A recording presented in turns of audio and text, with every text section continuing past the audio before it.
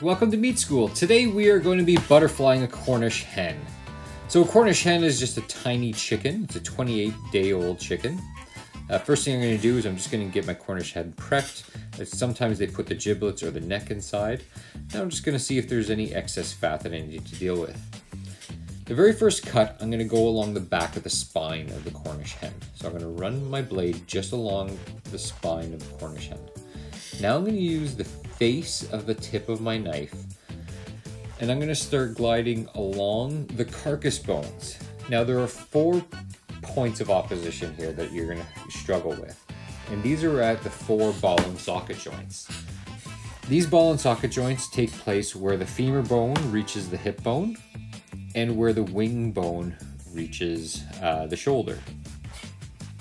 So what I've done here is I've kind of poked my knife into that ball and socket joint and then kind of poked around. I use my fingers to pry it open. Once I've got it open, then I can continue to try to go around the carcass bone.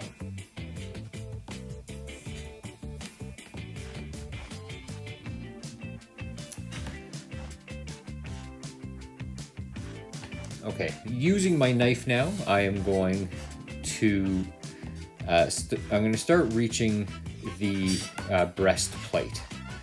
And so once I get to that breastplate, I'm going to use my fingers to just kind of remove the flesh in and around the breastplate. Once I've sufficiently moved enough of the flesh from the breastplate, then I'm going to get started on the other side. And I'll basically be doing the exact same thing on the other side. So using the tip of the face of my knife, I'm going to start going around these carcass bones. I'm going to locate that first ball and socket joint. And then, well, in this case here, I'm probably going to use the ball and socket joint at the wing first. There it is. Gone or successfully navigated around it. And now I'm going to be going after the ball and socket joint at the hip.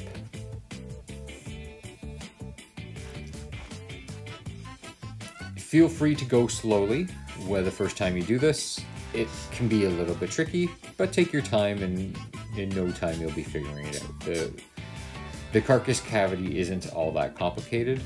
I find smaller birds can actually be a little bit harder. It's usually easier to start off with a chicken, but teach his own. Once again, I'm using my fingers now to just loosen that flesh from around these bones. There's also some flesh stuck to where the wishbone would be, up at the clavicle. And once I've removed enough of it, now I'm just going to basically pull that breastplate out. I use my knife a little bit to help me out there. Now it's out, and voila, I have the breastplate taken out. I'm going to cut off this excess skin that would be in around the neck. And here I just want to go around and make sure that I have no major punctures in the skin and everything looks just about right. Okay, now this is optional. If you were going to then go and barbecue this, I would say this chicken is done. But it's going to be stuffed, so I'm going to remove these femur bones from the thighs. So first I'm going to glide my knife right along that femur bone, right on top of that femur bone. I'm going to fully expose it. Then I'm going to try to get underneath it with my knife.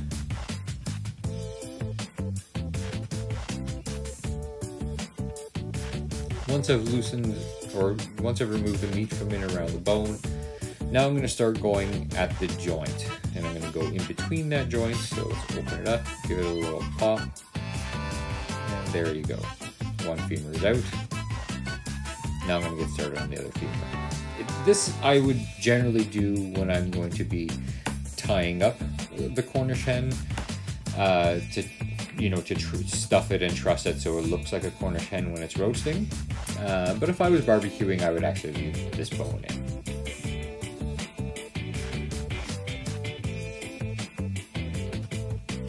Alright, going in between that joint again.